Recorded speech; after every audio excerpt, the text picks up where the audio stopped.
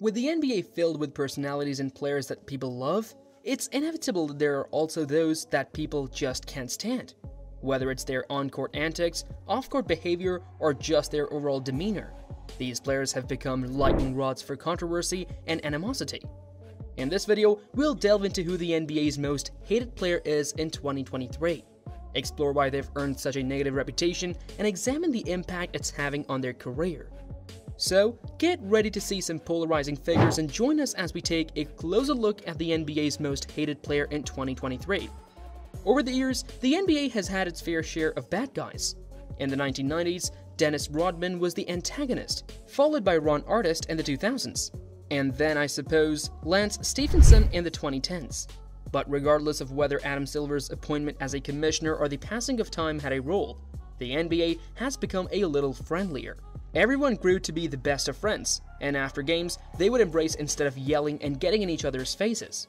But recently, one Memphis Grizzlies player has decided to travel back in time and relive some of the good old days.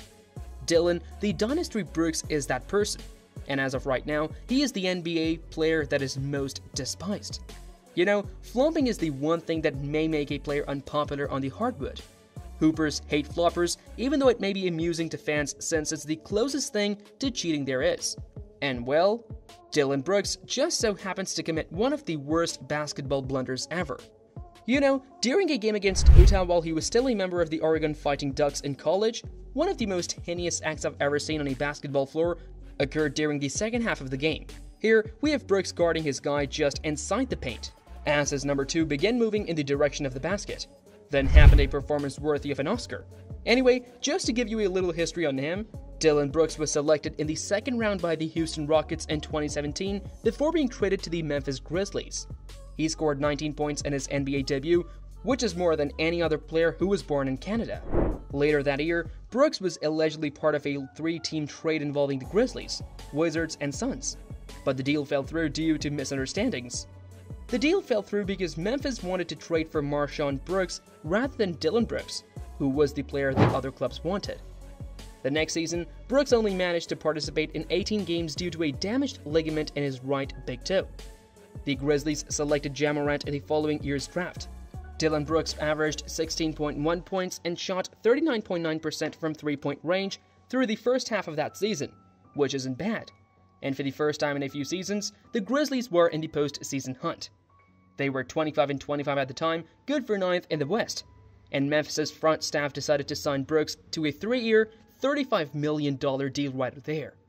Brooks was a renowned rough and gritty defender who could play defense and pose a threat on offense.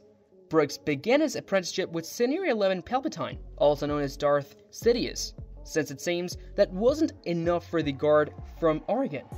It was from there that Brooks learned how to pose a psychological threat as well. It began happening at that point. Here's what I mean when I say that he gradually began to rank among the NBA players who were most despised. Mike Conley, who is regarded as one of the nicest players in the NBA, will be my first interviewee. He has received several NBA sportsmanship awards after all. He has been named Teammate of the Year. Additionally, a YouTube search of Conley's 16-year career would turn up no incidents of him getting into a fight with other players.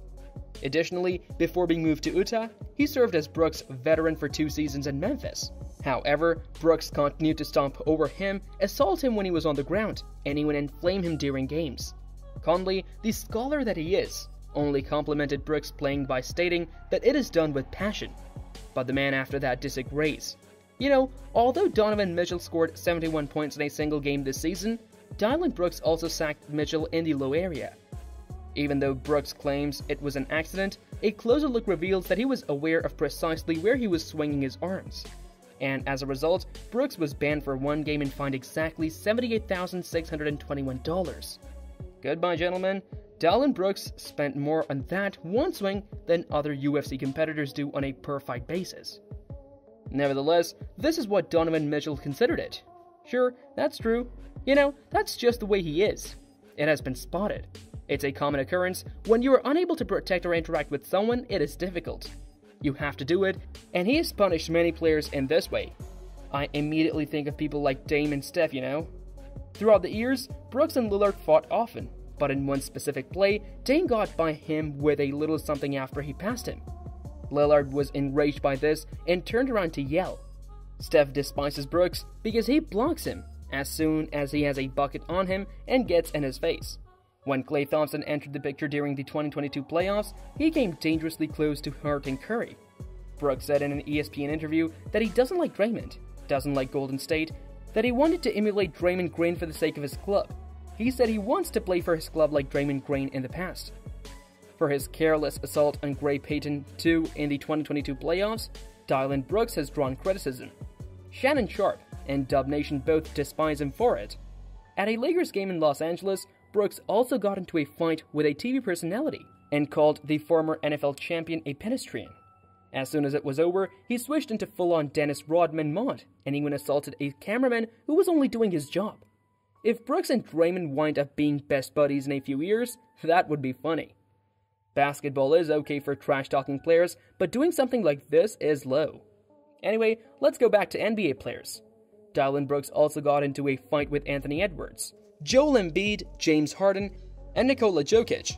I think Kyrie Irving's abuse of him was the funniest way for him to be hated. You see, before their clash in a game when Luka wasn't going to participate due to injury, Brooks had some choice comments for Kyrie. "I hope Luka gets back for the next game so I can guard him," Brooks remarked. "It only goes to demonstrate that they aren't always ready to return to a physical game." Then he said, "Now that I can get Irving by myself today, I want to see what he's all about," in response to that. "I can't wait to pick him up every time full and watch him become worn out since he had a few words for me in Brooklyn." Although they lost against Kyrie and the Mavericks, the Grizzlies were planning to switch jerseys after the game. At least that's what Brooks believed. However, I don't know what transpired. Dillon Brooks then receives Kyrie's jersey. They shake hands and Kyrie just walks away, leaving Dillon Brooks hanging there on national television. Undoubtedly, it is among the most humiliating things that may occur to a player. Anyway, Dillon Dynasty Brooks has gotten into a fight with like half the All-Star squad in the last year or two. And what about that? The dynasty has just recently started, and he is still in his prime, therefore he is not done yet. Who's next on his list, I wonder? Terry Young? SGA? Perhaps Giannis? The trash talking is a good thing actually and all of that, and I genuinely believe that it makes watching the NBA much more enjoyable. Even though I don't believe he's inherently awful, Kyrie's statement that there has been a lot going on with him was the finest one in my opinion. Seeing him amid all the Draymond drama is fantastic for our league, but at the same time, we need to act with maturity. Nothing should cross the line into the personal. I believe that everyone has more fun if we keep it entirely on the floor. However, once it becomes personal, you know what happens to it in the public eye. But now, we want to hear from you. Do you agree with our pick for the most hated player? Or do you have someone else in mind? Why do you think this player has earned such a negative reputation? Share your thoughts and opinions in the comments below, and don't forget to like and subscribe for more sports content. Thanks for watching, and we'll see you in the next one.